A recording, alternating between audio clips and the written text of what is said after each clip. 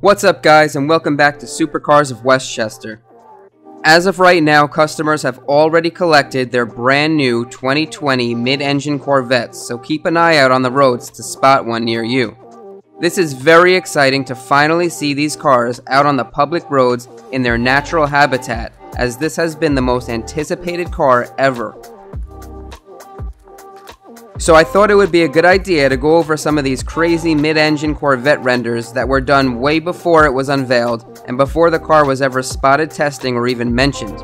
It's cool to see the designs that people came up with and compare them to what we actually got. I absolutely love the design that we got for the production C8, and I really think they nailed it. Some of these renders are pretty ridiculous and don't even look like a Corvette, but it's still pretty cool to see. There are different elements from each one that I like, and also some that I do not like, so I'll go over each one of them here. The first one here, I do not like the design of the front end at all. It kinda has a Lotus Evora look to it and just seems too short and dull. Not all that much going on there, and the front air intakes are not as large as what we got on the C8. The back end here though I thought was pretty cool.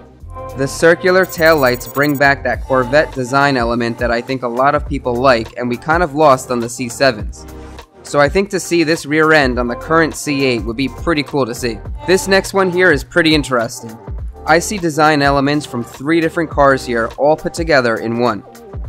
The front looks to be very similar to that of a Ferrari 599 GTB, which isn't all that bad, and I do like the headlights, but the overall design of the front looks too similar to the C7 and basically just looks like a front engine car. The side air intakes here looks to resemble a McLaren 650S, so I like the side air intakes better on the actual production C8 because it sets it apart from the other supercars. The same thing with the back end here. I do like the design of those laser-like taillights, but the overall design is straight from the C7.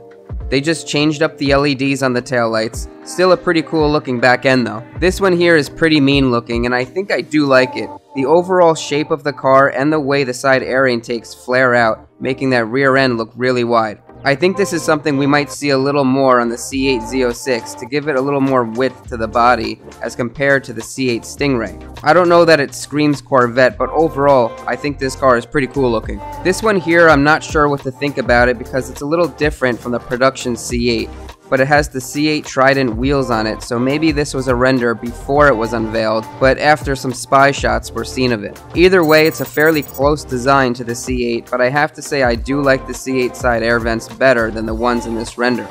Overall, the shape of this car is very similar to what we got from GM, not a bad render here. This one here has a LaFerrari design to it that I really like. It's very low and long and sleek looking. Especially that front end, how it really protrudes out like that and is very angular. These pictures look to be of an actual car that's being presented, not just a 3D model or rendering, and looks to have the Corvette badging right here on the front. So if you guys know more about this car, let me know in the comments down below. Maybe this was a mid-engine concept or prototype that was presented some time ago. The way the roof lines are designed and even part of the side air intakes, how it starts on the door like that, are very similar to the actual production C8 we got. So I'm curious to see where this design came from. This next one here is pretty interesting. This looks to be an actual C7 Corvette that has just been converted. It has the C7 headlights, the same roof line, and the interior competition seats, as well as the C7 Stingray wheels. Although a pretty cool vision with the addition of the side air intakes, the C8 is so much cooler looking than this build right here. This one here looks to be a converted Acura NSX render with the same rear air ducts, roofline, and side mirrors. The front end here has been altered to make it look more like a Corvette branded car, and I think it looks pretty nice. This one has the addition of the C8 Trident spoke wheels as well. Overall, a pretty nice render to see the fusion of these two cars come together. This one here has a lot of C8 elements in it, which leads me to believe this one was created after the camoed spy shots were seen of the C8R, but prior to the car being unveiled, because the front end and the headlights are a little off. It's always cool to see different artists' perspectives and what they think the car looks like underneath the camo. And this one looks pretty close to the actual C8. This one here will be the last and final render. I like this one a lot. It has some elements of the C7 in it, while still looks like a mid-engine car. Those side air intakes are pretty cool design as well. Overall, a very nice render. After looking at all these renders that have come out over the past several years going back, it makes me appreciate the actual finished product that we got even more. It's truly an amazing design, and I think GM did such a good job with it. I can't wait to see them on the road, and I'm excited to see what the future holds for the C8s, as other variants will surely be released in the years to come.